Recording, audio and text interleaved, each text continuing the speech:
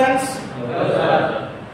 So today we are continuing step number 3. Step number 1 we have the truss element problem. In step number 1 we have seen how to number the nodes, how to find x1, x2, x3 and y1, y2, y3. Now in step number 2 how to the element equation, that is length of the element is found out and direction cosine for element number 1 and 2 is found out.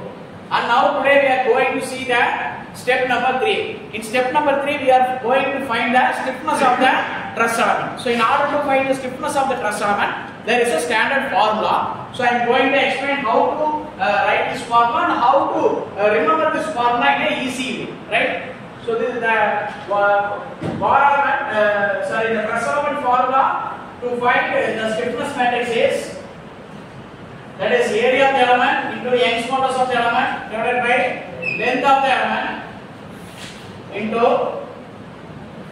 this thing stays constant. Remember these 4 values, right? Initially we have to write L1 square. So it is element number 1. So I am writing A1, E1 and L1.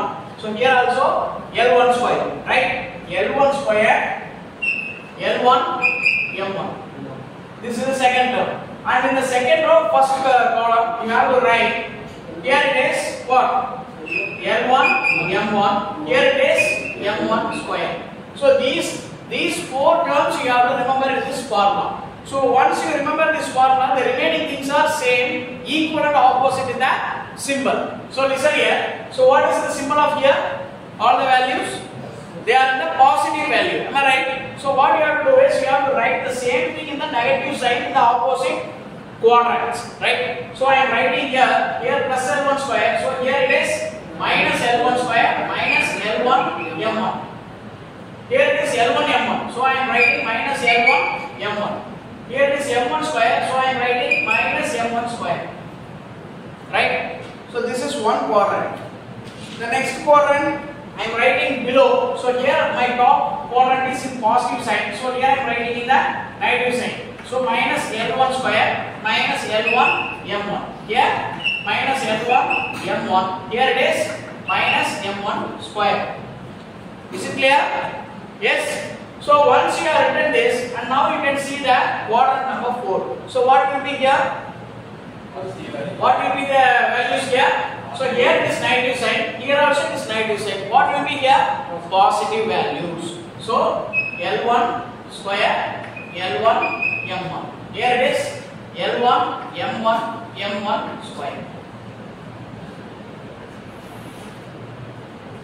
Are you able to remember this formula? So why I have written in the different color is, you have to remember this. The only difference is the positive and the negative sign. So though the formula, the matrix inside the formula, the matrix, the values may be different, right? So if you look into the formula, the only difference is in the sign variation. So here it is positive sign, here it is negative sign. So the opposite things will be in the opposite sign. So this is one thing you have to remember in the simplest way. So once if you write the formula, then you will not be able to memorize me. This is the method you have to keep it in mind while writing the formula for finding stiffness matrix for truss element. So this is the truss element and this is the stiffness matrix for this element. So now what you have to do is you have to substitute all the values. So for finding stiffness matrix of element number 1, you have to substitute all the values in the formula. So what is the area of the element given in the question?